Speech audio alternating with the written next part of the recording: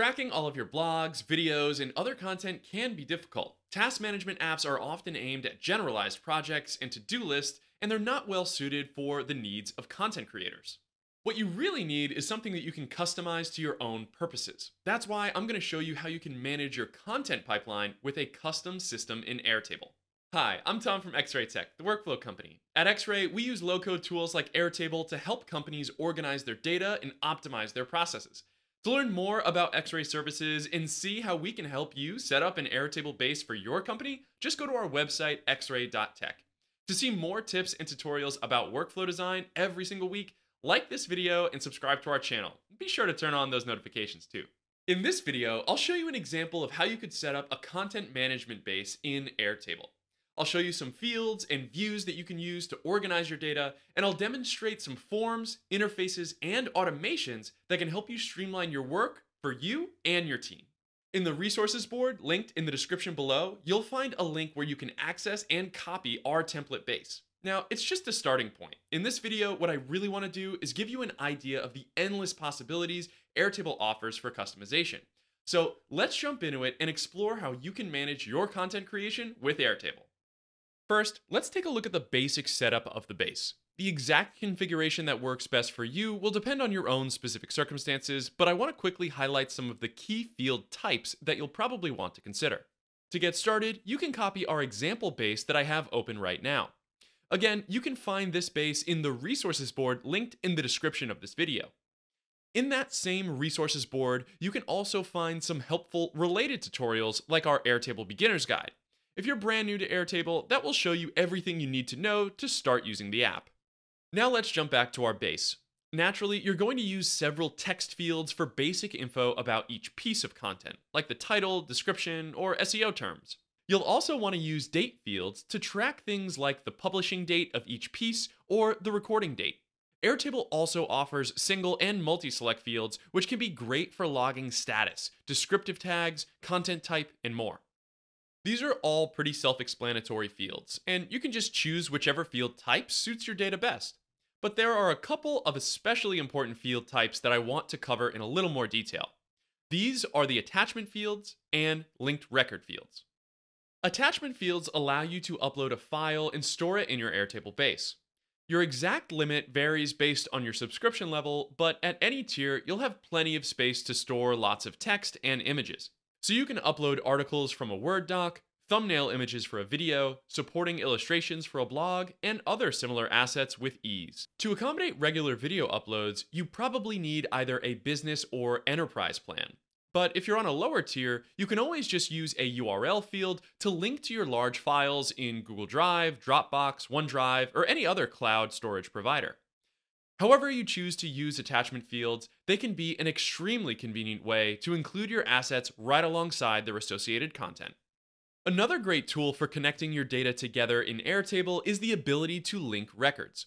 Linked records let you associate a record in one table with a record in another through a special field type. They can be a great way to track separate but related data, and they are one of the reasons that Airtable is so popular among large and growing teams. For instance, you might want to associate each piece of content with a related task. In the same base, you could have one table for your content and another for your tasks. Then, in this linked record, you can simply associate each task with the relevant piece of content. By including a lookup field, like this one here, you can automatically pull data in from the other table. So for example, we can see that this task is associated with the Airtable AI tutorial video, which is scheduled to be published on February 12th. And if we change the publish date of the content to the next week, we can see that the update is immediately reflected in our linked record. Linked records and lookups like this are a convenient way to surface the same information in multiple tables without redundant data entry. There's one more field I want to highlight before we move on to custom views. This is a field type and a technique that can also help you save time on edits. With a formula field, you can populate a field with the output of any function that you enter. The options are pretty much endless, but one very simple formula is to concatenate the contents of various fields in your table along with additional text. We always like to use formula fields as the primary field in our bases here at XRay. and we always recommend new Airtable users do the same. This lets you easily keep naming conventions consistent and update those conventions when needed. Right now, this field combines the title and the publishing date of each piece of content, but we can easily change it to show the content type instead. The formula immediately updates for every field. With formulas, linked records, attachments, and a whole host of other field types, you can set up your content base to track any attributes you want. With all of your fields set up, the next step is to apply filters and create unique views to easily surface critical or time-sensitive data. For instance, you might want to apply a filter to show only content that's incomplete. Our filter in this view is set up to display any content not marked as published or ready to publish. That way, we can easily see what still needs to be worked on. Alternatively, you may want to set up a view that only shows videos scheduled to be published in the next 2 weeks, or a view that displays any videos missing a thumbnail in the thumbnail attachment field. Note that the condition here specifies video as the content type and looks for records with an empty thumbnail field. You can combine any number of conditions that you want about any fields in your table. It's entirely up to you. One quick tip when you want to experiment with filters, add a new view first. That way, you can preserve all of the views that you currently have and keep their settings intact.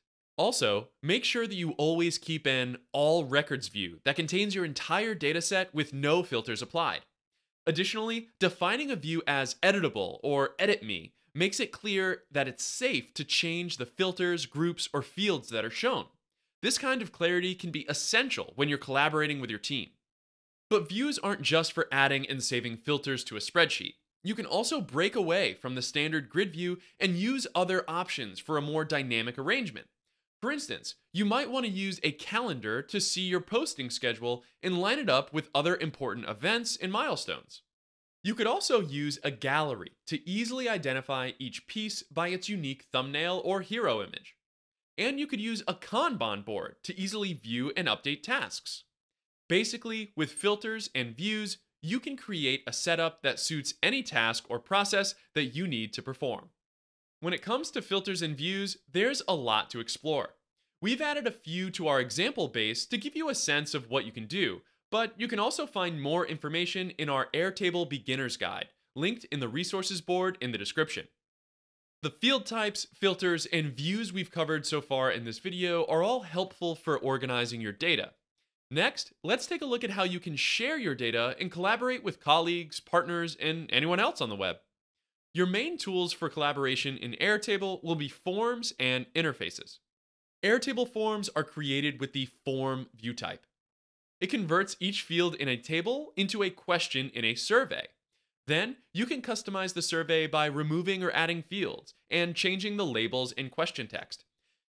Anyone with access to the form URL can fill it out to submit data, even if they don't have direct access to the Airtable base. This can be a great way to let your team contribute even if they're not going to use Airtable enough to justify adding a new seat to your plan. For instance, you might want to use a form to gather content ideas from anyone on your team. However, forms only offer a single way for users to interact with your data. All they can do is submit a survey, which will in turn create a new record. If you want to allow more extensive options like viewing data and updating records, then you'll want to check out interfaces. Interfaces allow you to create custom layouts containing configurable views of your data. Permissions for interfaces can be controlled separately from the permissions for the base itself. This means that you can grant users on your team access to an interface without granting them access to edit the base itself. So they will be restricted to the interface that you designed for them without the ability to edit that interface's components, and they won't have access to the Data tab where we configured those views earlier in this video. There are tons of options for setting up an interface, and we cover all the basics in part 2 of our Airtable Beginner's Guide. But you can basically customize your interfaces to display only the data, reports, and actions that are relevant to a certain user or role. For instance, you might want a graphic designer to only view their tasks in a Kanban board and upload files to a thumbnail field. In this interface, we've added a Kanban board component and a grid view component that only includes the thumbnail attachment field and a few other key pieces of information. Now we can just share a link to this interface with our designer, and they'll only see the information that they need. They won't be overwhelmed with dozens of irrelevant records and fields. With an interface, you can design a specific way for each team member to work and quickly fulfill their assigned tasks. With forms and interfaces, you can give your collaborators careful access to a specific, curated part of your content management base and keep the rest private. So we've covered data organization and sharing so far. Let's wrap things up by taking a look at how you can make Airtable do a lot of your work for you. With Airtable automation, you can remove tedious tasks from your workflow and make your outputs more consistent. Airtable automations can connect with several popular apps like Google Docs and Sheets, Jira, Asana, Slack, Salesforce, and more. For example, you can use Airtable automations to create new records in your Airtable bases or push information to the apps we just mentioned. This automation runs whenever a new record is added to the blogs view. That view has a filter so only records with the blog type are shown. View-based triggers are an easy way to control automations, but we did a full rundown of Airtable automation triggers in another video if you'd like to understand each available option. Next, the automation creates a placeholder document from a template we've configured in this step.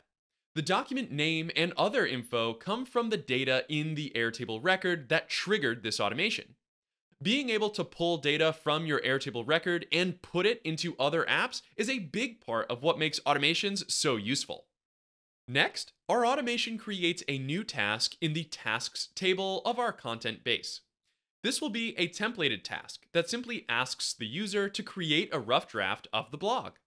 Once again, several key pieces of information are filled in using data from the Airtable record, such as the blog's name and publishing date. Finally, the automation sends a Slack alert to let us know that the task and the placeholder doc are ready. The links are dynamically pulled from the previous steps in the automation, so they'll always point to the right task and doc. Let's see the full automation in action. I'll add a record and set the type to blog so that it enters the blog view and triggers the automation to run. After a few seconds, I get a Slack message with a link. I'll click on it. And when I open up the doc, I see that all of the information is correct. This is just an example of the kinds of tasks and actions you might want to automate with Airtable. Try automating any task that always has to happen when you create a new piece of content or when you publish it. For instance, you might want to have an automation that creates a new task to review any newly added content, or an automation that sends newly published posts to Hootsuite. As we noted, you can automate many tasks in several popular apps with Airtable, although its native integrations are pretty limited. If Airtable doesn't support the app that you're looking for, you can always turn to dedicated automation providers like Zapier, Make, or Microsoft Power Automate. Remember, Airtable is a database first and foremost, and it works well with any no-code automation provider or several at once. This means you can use any automation provider that you'd like along with Airtable to easily automate additional tasks. Whether you want to stick with native Airtable automations or use an automation provider to extend Airtable's capabilities, organizing your data in Airtable is a crucial first step to automating your work. Tracking and managing your content can be difficult, but Airtable makes it easy to follow your progress, store images, run relevant automations, and share your work with collaborators. Try setting up your own Airtable base for your content today. I promise it will make your whole process easier and more efficient in no time. If you've enjoyed this video, prove you're human, like and subscribe for more automation tips every single week. If you'd like to learn more about low-code automation and workflow design, follow us on LinkedIn, Twitter, or Facebook, and you can find all of our content on our website at xray.tech. You can find all those links in the resources board down below, and as always, find your focus and stay in flow. Trying to future-proof yourself? Start designing the way your team works with no-code tools, automation, and AI. In XRay's Workflow Designer course, we'll show you how to break down every part of a process to find the best opportunities for automation, and how to integrate those automations into your team's daily work. You'll learn how to create time for your entire team, get more reliable results, and give everyone a newfound clarity and confidence in their work. Just go to this URL to learn more. The entire package includes over 2 hours of premium video content, challenging example projects, and tons of helpful resources. The course costs just $250 and gives you lifetime access to a Slack community of workflow designers building systems in dozens of different industries. Space is limited, so join the free waiting list today to get notified as soon as the course is live later this year. Thanks for watching, and we hope to see you soon in our Workflow Designer course.